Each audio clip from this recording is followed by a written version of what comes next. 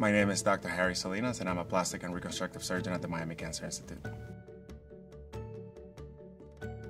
When I was in general surgery, I wanted to be an oncologic surgeon and do surgical oncology. And as I trained in general surgery, I was exposed to the reconstructive surgery team at the Massachusetts General Hospital, and I got to see the reconstructive aspect of oncologic care, and I was very drawn to it. The ability to restore form and function after cancer care, to me, was very fascinating and very rewarding.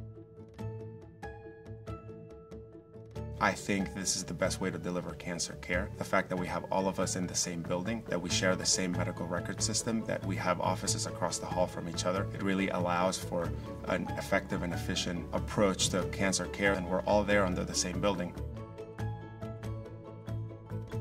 There has been a lot of advances in the area of breast reconstruction in the last 10 years, both advances in implant-based reconstruction and advances in autologous reconstruction. And when I say autologous, I mean doing a reconstruction using your own tissue and avoiding the use of implants altogether. We have evolved to doing operations that completely spare the muscles of the abdominal wall.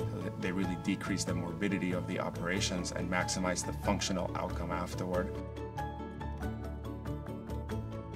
I don't necessarily need my patients to remember me. I would just like my patients to go about their lives after they've had breast cancer and not have to remember every day that they had a mastectomy.